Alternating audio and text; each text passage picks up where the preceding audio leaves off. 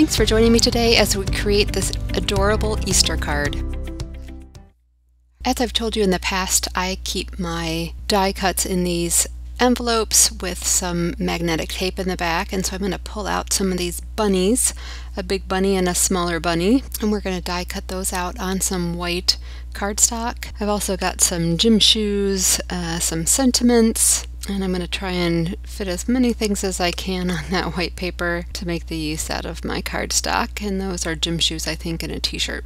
And then I've got a dress, a pair of pants, and I'm going to use my removable tape just to adhere everything together onto the white cardstock. The Scotch removable tape that I really enjoy using with my die cutting. I'll take my Off Nova die cutting machine out and we'll get those die cuts cut out. I always run things back and forth twice. And then we'll start to pull it all apart. So there's some pants for the bigger guy. It's a dress for the little bunny.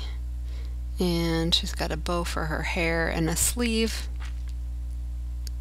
And then that is a hat for the bigger bunny to match what will be his shirt eventually. There's our shoes, and it's actually a different hat. I thought it was a shirt, but it's a hat. And then we'll get these bunnies pushed out of here as well. Everything I cut out really nice. I'm going to also use a couple of stencils. I'm going to put the silicone mat over my work area because I'm going to be making a mess with some of my inks in these stencils. Those of you that watched my last card stamping video, I made lots and lots of errors, and one of them was with the same stencil, so we'll see how we do today. Alright, so my lighting has changed slightly. I had issues with my prior lighting, so now it's a little bit whiter lighting. But I'm going to take some brown ink. This is Crumb Cake from Stampin' Up, and I'm going to just make the trees in the background. I'm not very good with cute, so these bunnies are throwing me off a little bit. I have a little bit harder time when I have to do something cutesy, but I really like these die cuts. So I'm going to do this background, which is more about flowers and backgrounds and things like that. So kind of in my element here with the stencils. I use the stencil a lot for my mail birthday cards and things like that. And then this is the stencil I was talking about earlier where I made a lot of errors because I didn't cover things up. So you see I'm going to cover like a crazy person because I ruined a couple of cards in my last video and showed you how to fix them. If you wanted to see a copy of that, I will link that in the description box below and also here at the top. But now that I've overcompensated, I'm going to make some clouds with this Salty Ocean Distress Oxide ink. Just using a finger dauber. I'm going super light on this.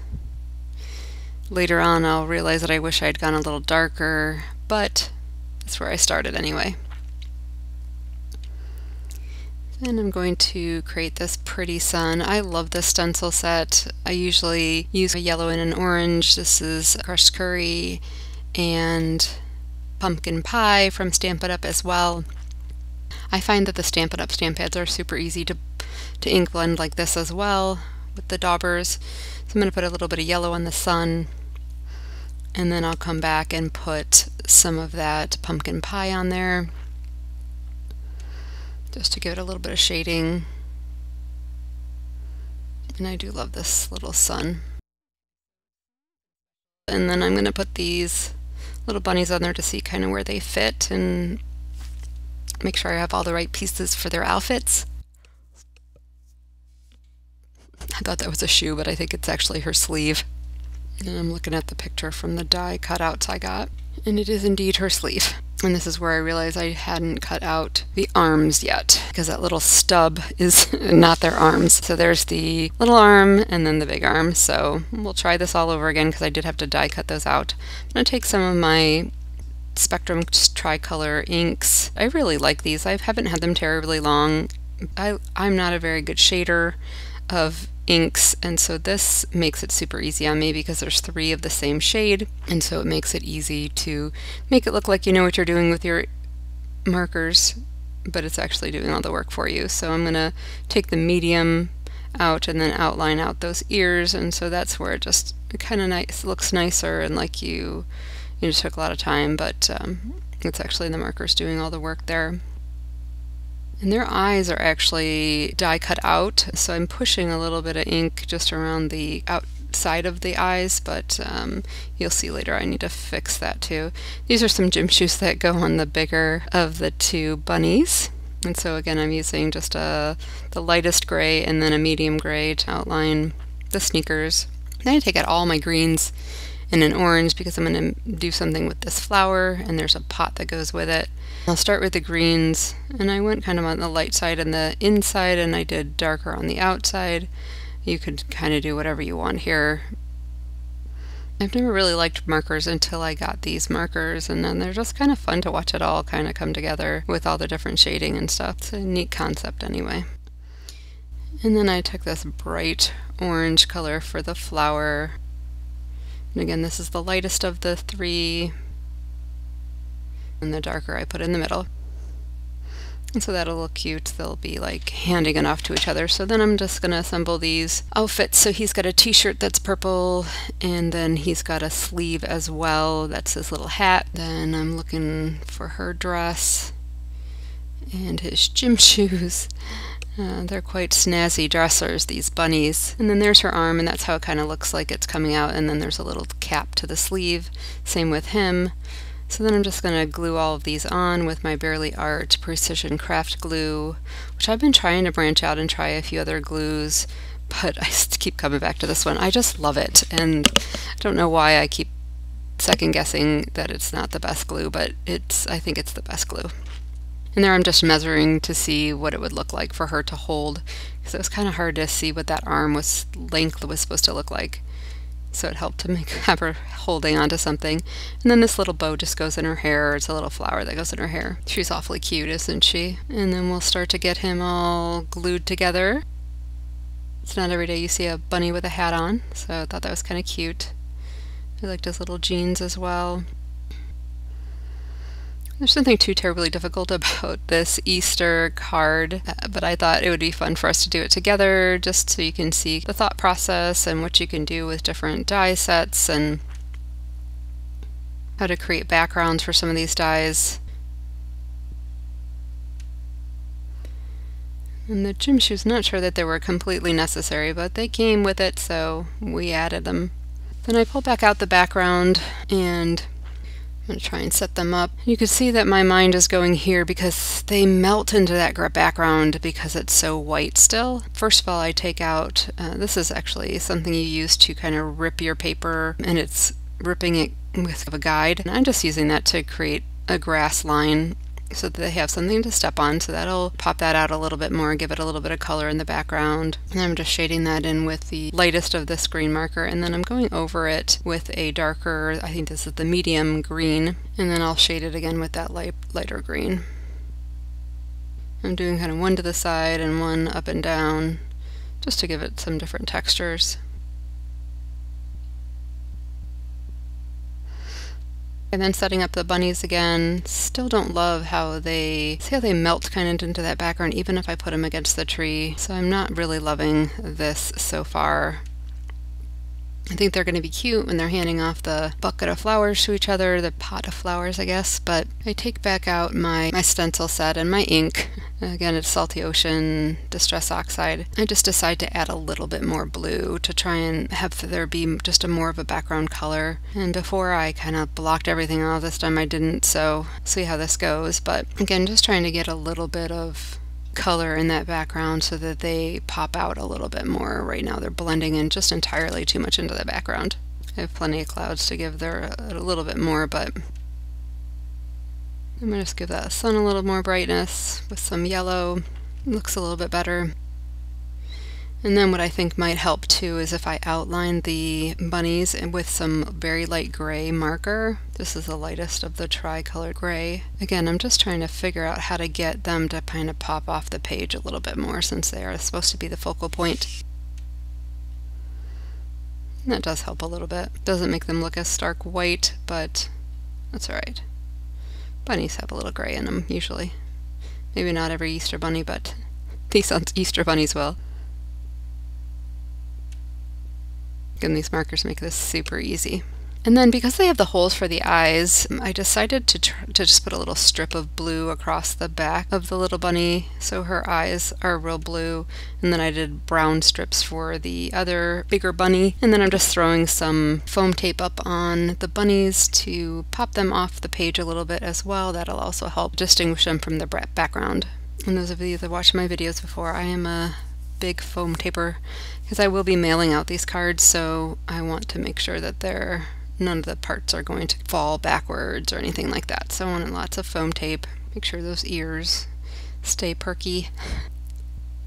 Alright, then we'll take the backing off of all this foam tape and pop them on there.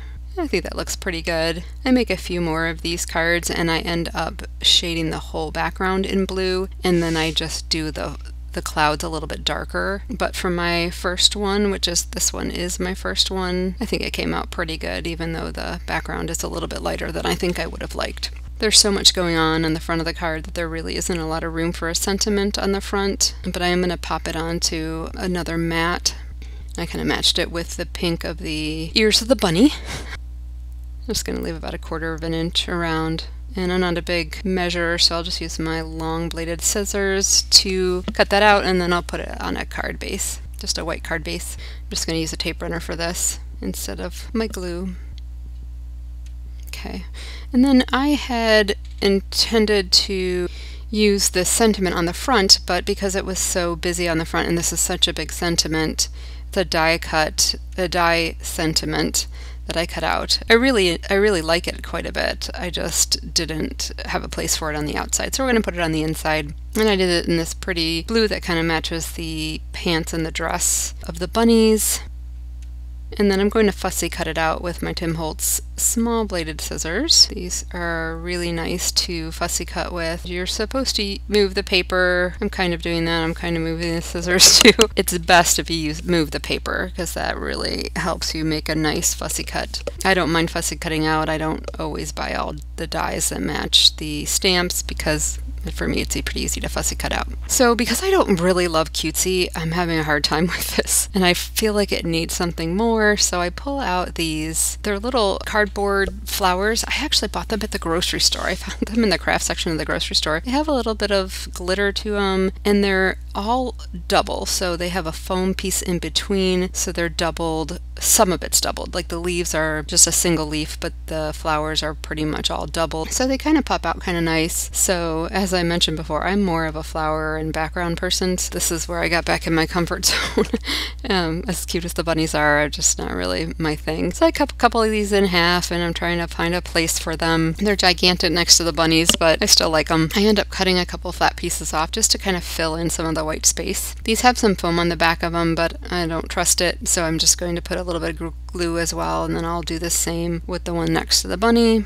And again, so that's just kind of pop up her little tail and just give this a little bit more dimension and something more to look at. So then I go back to the inside of the card and I figure, well, I might as well, I'm going to probably pull apart some of these, but I'm trying to decide which ones I like. This one has a flat piece, so I decided to use that one. And it's pretty purple, very springy looking. And then I decide to try and find another one that I can either pull apart or is already flat. So when I start looking at this sentiment and I'm like, oh, it's very blue compared to the flowers. So I'm still going to pull out a few more of these stickers. It was like a 2-pack. It had 2 sides, and so I found one that was a little bit more neutral, but it has a lot of glitter on it, which is nice. And then I'll just use a part of it, and I'm going to save this little piece, and I end up using it with this next piece. I put it behind it, just cut it off again, but at least I got 2 uses out of it. And then again, I keep looking at it and I'm like, I really don't like the Happy Easter in the blue.